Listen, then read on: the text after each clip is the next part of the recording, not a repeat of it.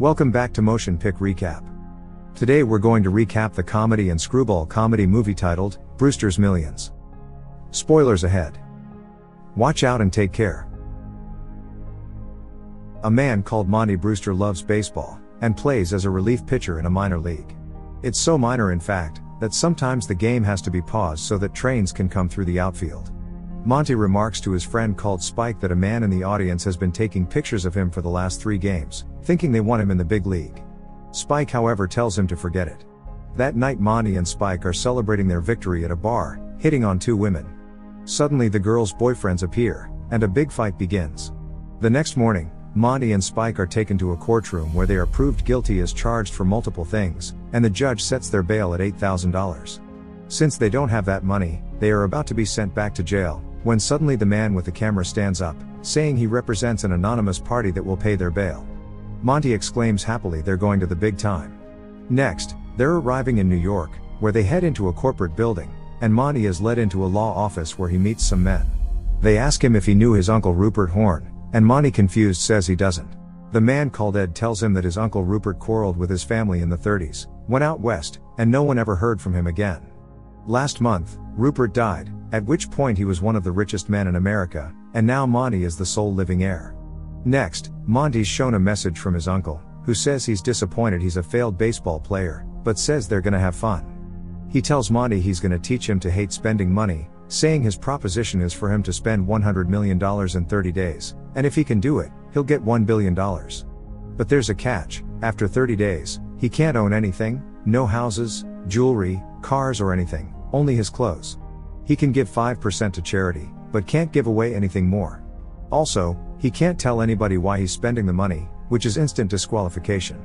His uncle says he thinks Monty can't do it, and gives him the opportunity to take $10 million right away, but that it's his choice if he wants to go for the $1 billion. The 2 men called Granville and Baxter tell Monty to take the $10 million, since it's extremely hard to not accumulate assets. Monty asks what happens if he tries to spend the $100 million, but fail. Ed, who's a neutral third party, answers that Granville and Baxter will receive the $1 billion and administer it in some charitable fashion for considerable fees. Monty thinks for a second, and then says he'll go for the $1 billion. Ed says that if he owns any assets 30 days from now at exactly 12 o'clock at midnight, he won't get a penny of the inheritance. An accountant called Angela is assigned to account for all his receipts during the 30 days so they'll know whether he made it or not. They all go to the bank to check his $100 million, and Monty is absolutely overwhelmed.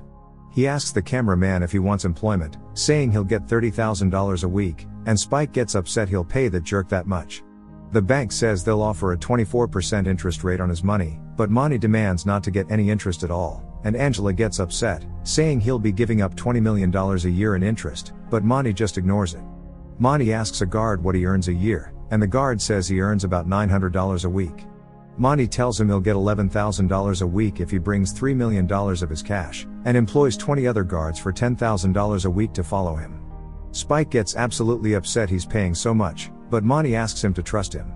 Next, Monty calls his baseball coach Charlie, telling him that he inherited $100 million, and will arrange for their team to play against the New York Yankees, but Charlie doesn't believe him and hangs up on him. Monty gets disheartened, but then calls on a taxi, asking the driver if he wants to be his personal driver for $14,000 a week, and the driver exclaims, "America, what a country." Monty turns around, asking who wants to eat lunch, and people cheer. Next, Monty asks for the most expensive wine, which costs $400 a bottle, and yells, asking who wants to eat. Monty asks Angela if he can hire someone to do her work so they can have fun, but she says she's not interested in fun and has a fiancé. Monty remarks he'd love to meet him, but Angela replies he can't buy everyone's time in this world, saying she doubts he can ever buy Warren. Next, Monty is arriving at a hotel, but the owner says the top 2 floors are already reserved. Monty asks how much they are paying, and receives the answer $275,000. Monty says he'll pay $2.75 million a month, and the owner immediately replies he and his friends are welcome. A day or 2 later, Monty and Angela are talking as suddenly Warren appears. Monty greets him and offers him champagne, but he says he doesn't drink. Angela says they'll be late for the benefit, and Monty asks what it's about, and Warren explains it. Monty says he'd like to make a small donation, handing over $300,000. Warren gets shocked, and Monty asks if he'd like champagne again, and he accepts. Angela tells Warren he doesn't drink, but he ignores her. He remarks he likes the decoration in the room, but that he'd make some things differently, saying his ex-wife was a decorator and some things rubbed off on him. Monty asks him to redecorate his office for $700,000, and Warren immediately says yes. Angela tells him he's a lawyer, not a decorator, and he replies there's nothing wrong with being a decorator. Angela says let's go. Next, Granville and Baxter get angry that Warren is taking a leave of absence to work for Monty. They accept, but ask him to act as their eyes and ears to monitor how Monty is handling his fortune. 2 days later, Warren has called his ex-wife Marilyn to help him redecorate his office, which Monty thinks is terrific, telling Marilyn money is no problem, that they can create anything they want. Monty has started a company, and in his office later, a man asks him to invest in taking an iceberg from the North Pole to Africa to give people fresh water. Monty says it's a good idea, asking him if $3 million is enough to get it there, which the man thinks is enough. Suddenly his baseball coach Charlie calls, and Monty tells him he will spare no expense to fix their home stadium for the game with the Yankees, saying he's sending helicopters. Next up, Monty is awaiting his fellow baseball players from home, arriving in helicopters, all while Granville and Baxter are remarking they probably underestimated him. Monty tells the team he can't wait to show the penthouses he rented for them. The next day, the team is practicing for the game against the Yankees, and later in the afternoon, Monty and Spike are taking some time off to have fun. But suddenly, Spike says he should make some sustainable investments, like in precious metals or stamps, and Monty gets an idea. Not long after, Monty walks into a stamp collector shop, asking for their most expensive stamps. Spike remarks this must be the smartest thing Monty has done yet. Next morning, Granville and Baxter are laughing, saying he's bought an asset, seeing the news he bought a stamp for $1.25 million. But then as they start reading mail, they see a letter from Monty with the stamp on, getting angry as it's no longer an asset. Next, they reveal to Warren about the deal Monty has with his dead uncle, and tells him to create a small error in his wife's accounting so that the $1 billion goes to them. Monty sees on TV that the stock in his company has tripled in value due to his investment in the iceberg, and he gets stressed, telling his staff to sell everything, which they say is a bad idea. Monty, however, insists on selling and giving all money they made to charity. That evening, Monty meets Ed, telling him he's tired of acting like a rich asshole, saying he'll probably not even manage to spend the $100 million. Ed says he doesn't know, but thinks that baseball game is a step in the right direction. Next day in his office, Spike comes in, telling Monty he hopes he'll not be angry, but that he made some investments for him, invested in some oil wells, and made him $10 million. Monty gets distraught, remarking he's right back at where he started, and the others think something is wrong with him. Warren interrupts, saying he needs $20,000 for a deposit on an expensive furniture they're renting, which Monty gives him. Monty says he wants to be alone for a while, and they all get out. He puts on the TV, and hears the two candidates Heller and Salvino have been pumping scandalous amounts of money into the campaigns to become the next mayor of New York. Angela tells Spike she thinks Monty feels guilty making money, which must be why he gets so upset and does these things like campaigning to become mayor. Reporters ask Monty on his political positions, but he just replies he thinks no one should vote for him, nor Heller or Salvino, that people should vote for no one above. People start finding Monty very interesting, with his special stance that no one should vote for any of the campaigners. And Granville and Baxter remark he's on prime time on every station, running TV ads in all 52 states in case any New Yorkers are on vacation. A couple days later, Heller and Salvino meet in secrecy, saying they gotta do something about Monty, who is calling them all sorts of bad things, remarking they should sue him for every penny he got. Next, Monty tells reporters he had to pay $4 million to them for the emotional damage he did to his slimy opponents.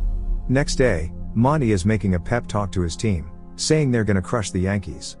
Before the game starts, which is broadcast nationwide, a train comes through the outfield with Monty's campaign advertisement on it. The game starts, and Monty pitches.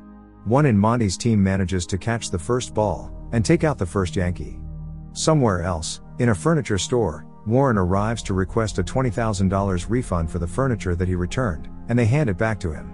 Suddenly, a Yankee manages to make a grand slam home run, and Monty, disappointed, has to leave the field. In the changing room, Ed appears, telling Monty that that was a valiant effort and that his uncle would have been proud of him. He then says he came to warn him that if he wins the election, which it looks like he's gonna do, he'd receive $170,000 a year in salary, which would be considered an asset, and he'd lose his inheritance. As the game is over, Monty walks out to give a speech, saying he'd like to take his hat off to the Yankees. Monty says anyone can inherit millions of dollars and buy himself an election, but that it takes a real athlete to become professionals like the Yankees. He then tells people the election was supposed to be a joke, that he never wanted to win, and people get surprised. Monty then tells the audience he got $105,000 left and is gonna throw a party tonight, and that they're all invited. That night, Monty talks with Angela, who tells Monty she's sorry his inheritance is gone, and that she'd probably go because there's no work left for her. Monty asks if he can escort her to the party, but then she gets upset, saying she can't believe he's celebrating becoming broke, and then gets angry that he squandered $100 million for nothing. Monty says tomorrow everything's gonna be different, but she ignores him. At the party later, Monty's friends and employees come up to him, saying they gathered some money for him since he's all broke. Monty thanks them, but says he'll less spend it, saying they better keep it. Spike starts talking to him, and Monty almost reveals the deal he has with his uncle, but manages to stop himself. Spike says he can't understand why he's doing all this, but then asks if he really spent that $100 million. Monty replies yes, and they laugh. He then remarks he's sick of spending, and goes up to his room to sleep. The next day, in the afternoon, Monty wakes up in his bed, and the hotel owner appears, saying he gotta leave now. Monty thanks him, after which people tell him he gotta give the clothes he's wearing back. Monty puts on his old clothes, and goes to his office. As he gets there, Marilyn appears, asking Monty if he likes it. Monty sincerely tells her this is a room he could die in. She gets happy, and then tells people they can remove everything, to return it to the companies they've rented it from. As he leaves the hotel, he speaks with the doorman, who tells him he'll never guess who he voted for, none of the above. A reporter remarks that no one seemed to know where the broke Monty is right now, but that he hopefully puts on the TV to hear the fine news, that neither Heller nor Salvino has won the election. Monty arrives at the Granville and Baxter law office, when Warren suddenly appears, saying there's good news, that he got $20,000 money over from a refund. Monty screams in desperation, that he's tired of this. In the office, Granville and Baxter give him a pen to sign over the inheritance to the law firm. Outside, Angela appears, having worked late, asking Warren what he's doing there. Ed tells Monty there's still 2 minutes left, but Monty asks what he should do in 2 minutes. Warren remarks he guesses he can let her in on it now, explaining Monty's uncle forced him spend $100 million to receive his real inheritance of $1 billion, but that it has been a secret and that Monty couldn't tell anyone about it. Angela asks how he then came to know the secret, and Warren says that that is a secret too. But then Angela remarks Monty made it since she herself confirmed he spent the full $100 million.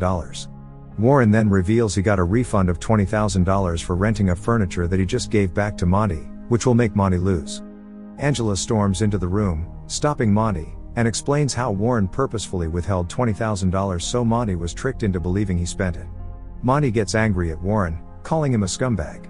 Warren happily remarks he's lost, and Monty hits him in the face.